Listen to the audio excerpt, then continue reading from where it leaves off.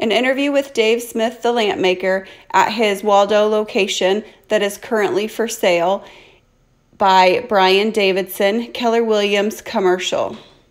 During the interview, you'll hear the rich history of Waldo, the changes that he has seen throughout the years that he's been there, and some amazing stories that could only be told by Dave Smith.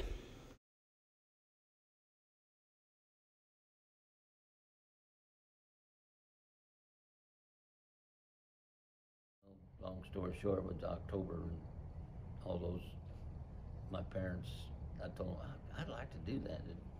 And they had a place at the Lakes of the Ozarks that they put a mortgage on to give me the money to buy what they were asked. Right, yeah. And like I said, there wasn't nothing back here but just bags of trash. You didn't start out with this big area, right? No.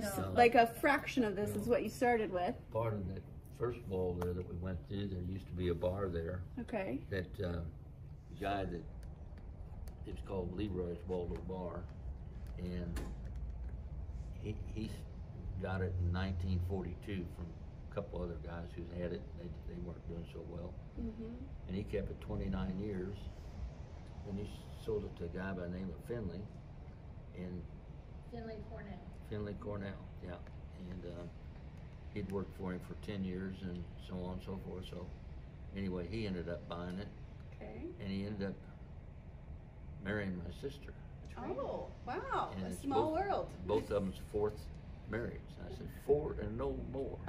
Well, after he had it about 3 or 4 more years or something, he said he wanted to sell it. Well, here I had this business, and I thought, that bar, first time I went in 1967, a bottle of Budweiser was $0.25. Oh. And so, I don't know, I'd have a couple bottles.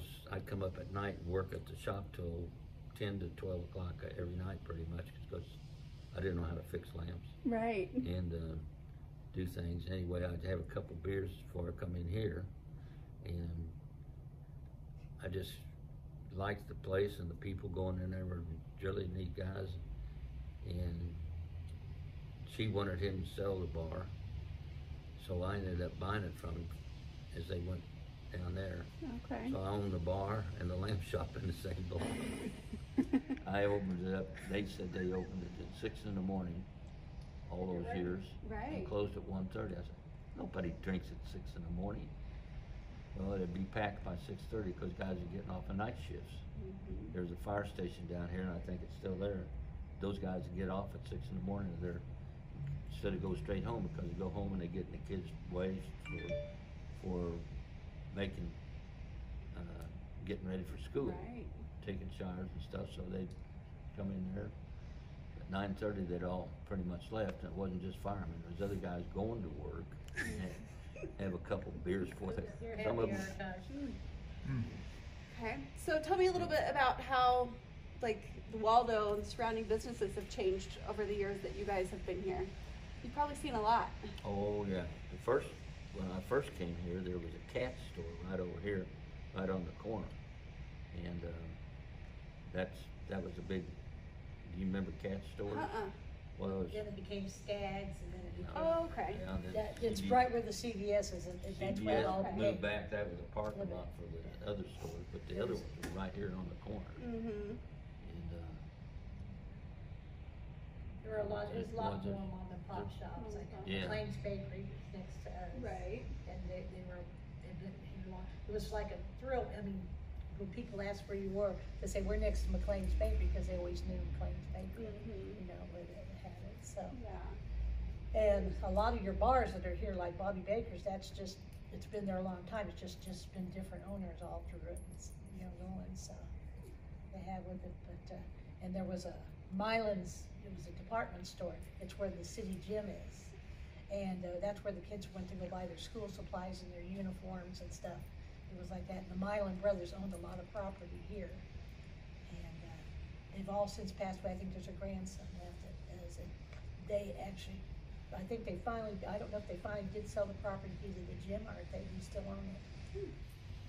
that bakery, I opened this up at 9 in the morning. Bakery opened at 6. I get up here, say at 8:30 or whatever, sometimes even earlier. I couldn't find a place to park because it was just loaded with people going to that bakery. Yeah, they stand in line. And anyway, it was around a little after 10 o'clock before I could get a customer in here, 'cause they just had people lined up. And, Yeah. Nice food, but they do good. yeah, But Romanelli's was a big restaurant over here for years. They used to have bumper stickers out that said, "Where the hell's Romanelli's?" That you would see out there. And that was, everybody was known for that over there. They had a great, restaurant there, bar, and it was there for a lot of years until the son finally sold it. But, it's been a strong area. Waldo has stayed very strong. Mhm. And it was nice. Yeah. I later kept the bar. I was the first bar in South Kansas City to start a 3 o'clock bar. In other words, you opened at 6 in the morning and closed 3 the next. Oh. And that head of liquor control kind of talked me into it, because north of the river they'd done that.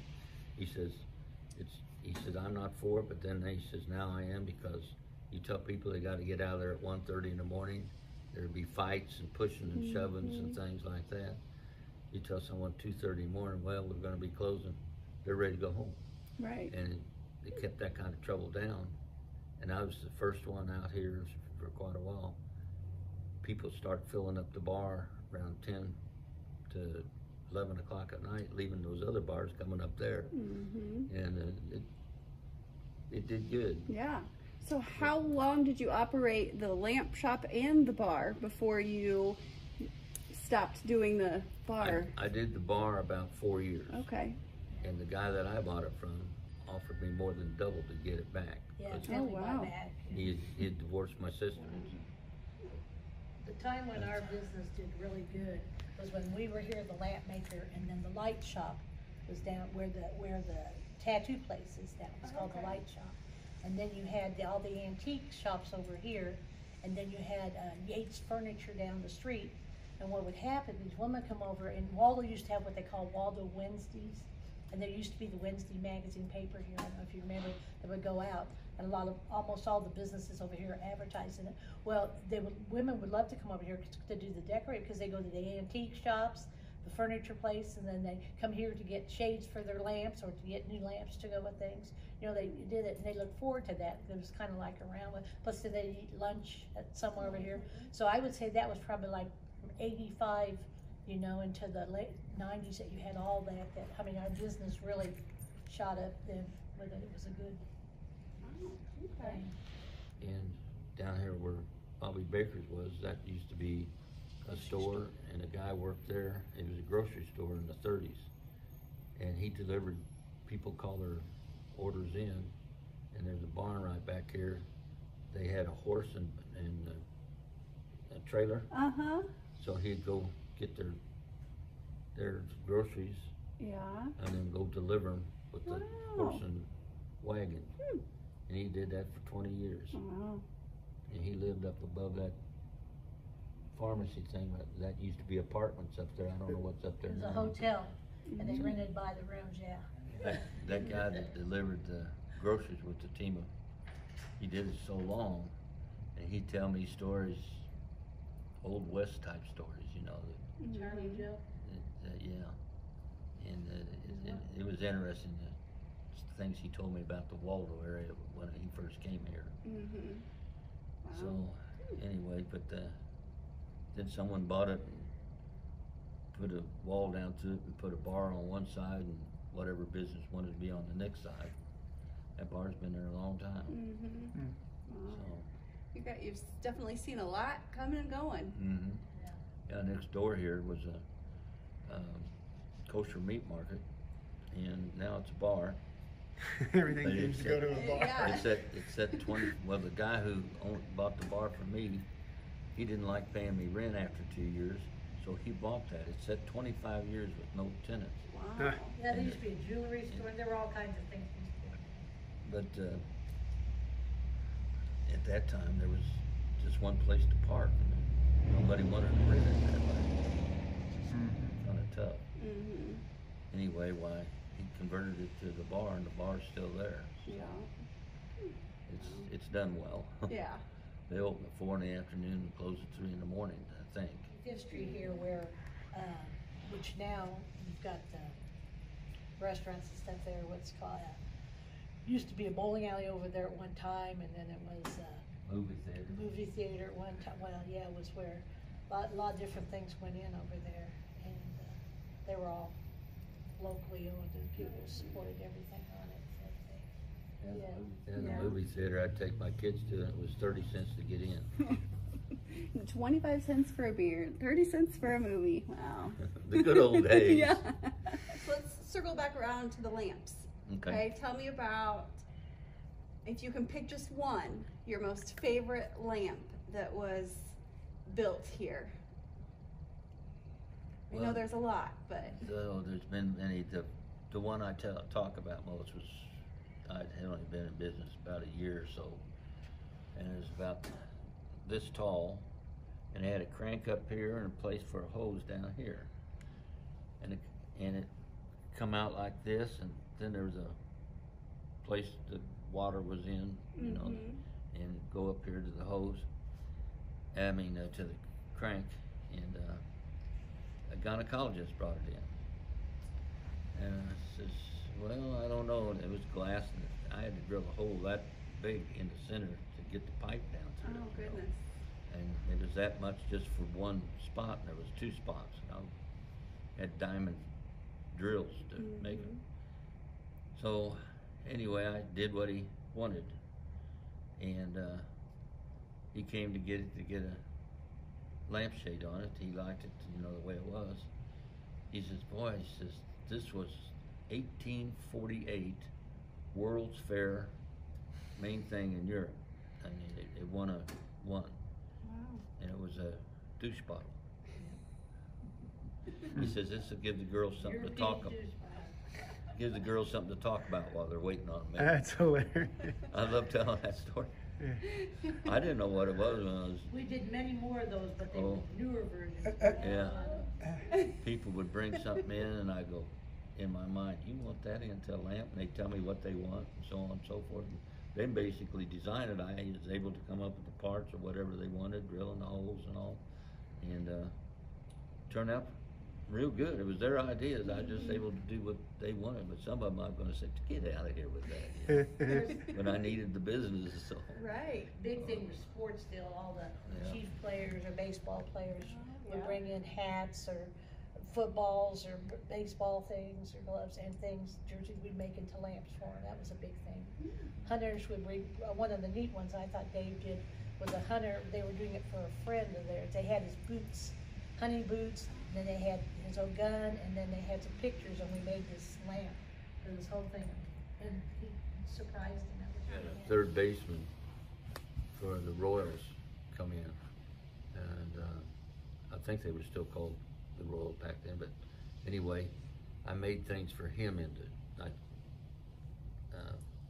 the thing that catches the ball. The glove. The glove, yeah. I made that into lamp for him, and then put a couple things look like golf tees.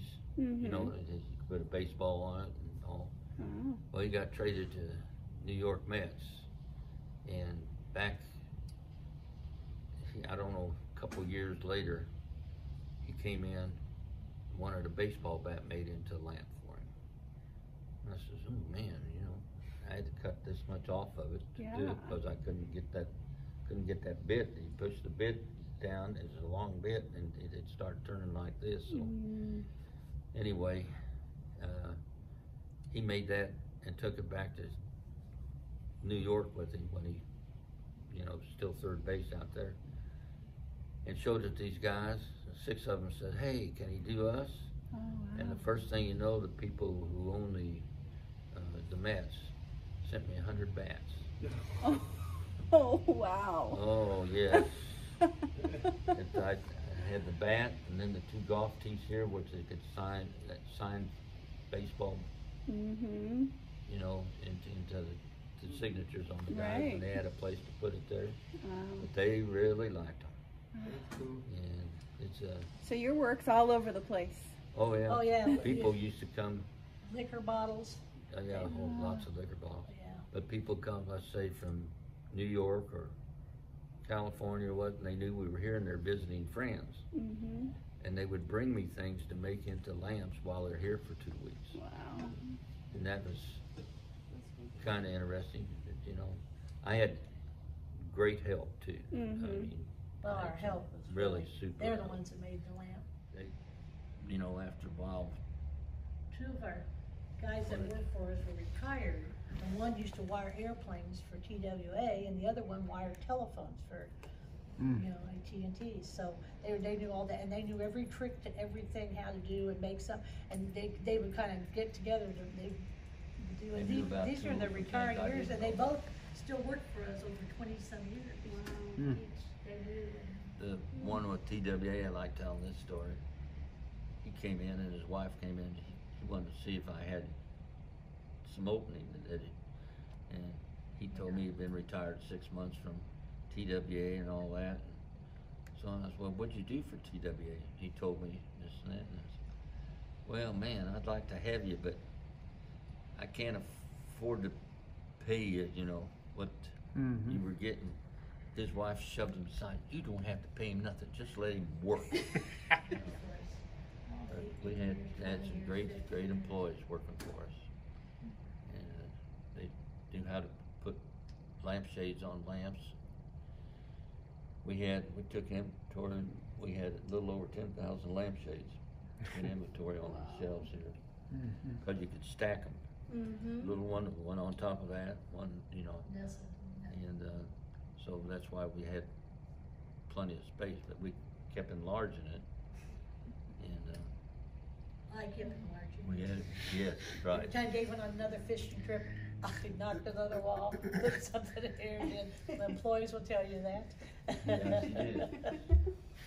You did a great job buying the lamps Because I knew too. we had a deal that, you know, Because a business nobody. I was kind of from a poor family growing up, so I didn't think people paid that much for a lamp, you know. But she bought the good ones and put them in the window here and stuff. Yeah, I'm an People interior stop designer. here at the stoplight and they'd back up, you know, they'd start shopping the window there, just, you know, waiting for the light to change. A lot of them go around, come back around, come in and buy a lamp. Yeah, there you go. It's a great You know, location for and that. I mean, this is really considered the heart of Waldo right here. Mhm. This is, so that's what the property is, I know, but, and that's what I'd like to see, and I think with them building that building and they're doing more things, I'm hoping, you know, people. It's bringing more people into the area. Waldo's like a unique area, it's historical, so that's the thing, I mean, if you saw the ceiling up under here, it's that old type ceiling stuff, but, Yeah, we put all the ceiling in and the lights here you're seeing, Mm-hmm. and rewired the whole thing. Was, I think this was built in 1922, I think. Yep. but we Yeah. lived and breathed it. Now, Dave wasn't the only one that, but Dave hasn't worked the last years as much. He got to vacation time of going on fishing trips and hunting trips, and the girls and I ran it and the guys, but